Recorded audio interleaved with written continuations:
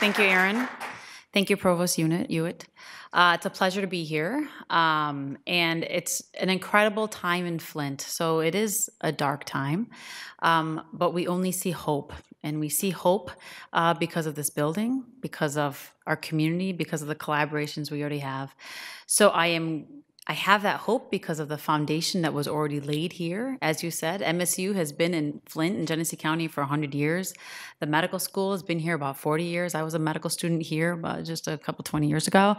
And I came back to Flint about 5-6 years ago because of the public health integration to the community. I came back here because I heard that the public health program was moving to Flint. And that's why I wanted to be here, because it's pediatrics, it's primary care and public health. We often live in silos, but when we work together, we can do great things. So that's what the Pediatric Public Health Initiative is all about. It's about hope. It's about a better tomorrow. It is a collaboration between Hurley Children's Hospital, Michigan State University, and it's a reinvestment in our community. Just like MSU has been here over 100 years, Hurley has been here 100 years. We're the only children's hospital around. We're a public hospital. We're a nonprofit academic hospital.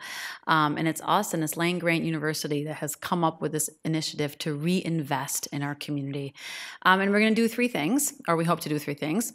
The first is the assessment, the continued ongoing research on what happened. How bad was this exposure? So it's a lot of that really kind of hardcore research that's ongoing in regards to the extent of this exposure. The second arm of what we're going to be doing is the monitoring, and we're committed to doing that long-term follow-up of these children, 20-year kind of trajectory of following this cohort of potentially exposed children. And that is with all of the experts of MSU and Hurley, including environmental health folks and toxicologists and epidemiologists and education folks and medical geographers and developmental psychologists and psychiatrists. So it's a whole team of experts working with community and government to follow these children. And the last arm of this initiative, and this is where I have hope, and this is where we're going to have hope, and this is where we're going to see a better tomorrow. This is where we are trying to build this model public health program, a center of excellence. We are flipping the story. We are throwing every single intervention at these kids, and we're doing it now. We're trying to get universal preschool, and our MSU education partners are helping us with that. And we're trying to bring in early literacy programs and childcare support, and MSU Extension is working with us, and nutrition education, both with Hurley Wellness and MSU Extension. So we are doing lots of things for these children, and this is what has never been done before. So we've had bad things happen.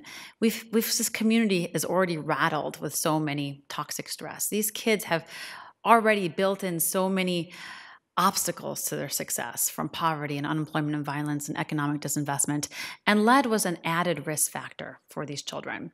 So we're bringing into the community what we should have been bringing into this community decades ago, but now we're doing it, and we're going to study it.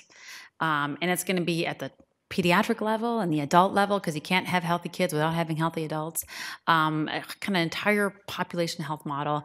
And that's what we're going to be assessing. And that's the model public health program that we're going to build. And that's what we're going to share with the nation. So in 20 years, when we are looking at these kids, we're going to be like, wow, look what Flint did. Look at this really cool initiative they built. And look how they flipped the story. And these kids did not become the statistics of lead poisoning.